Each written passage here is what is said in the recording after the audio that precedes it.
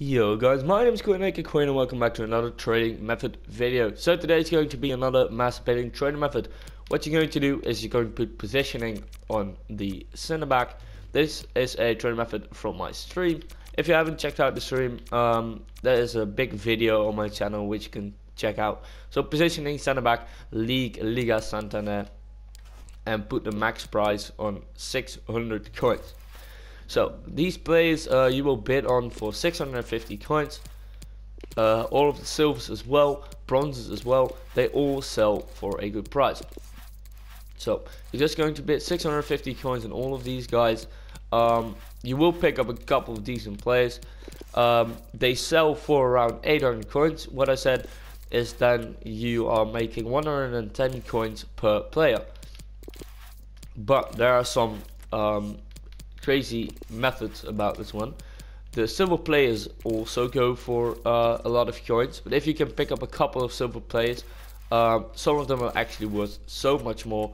You can also try and pick up some rare players, but the silver players, you can focus on them just because they are extremely good for picking up, especially the players from Real Madrid, Barcelona, Atletico Madrid, and that stuff.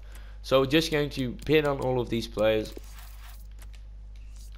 650 coins. There are some players which are actually going for much more, like this Daniel Carricho, because he is from a different country and he is higher rated. So people really like the ones that are higher rated, and you can like sort of snipe bid on them as well.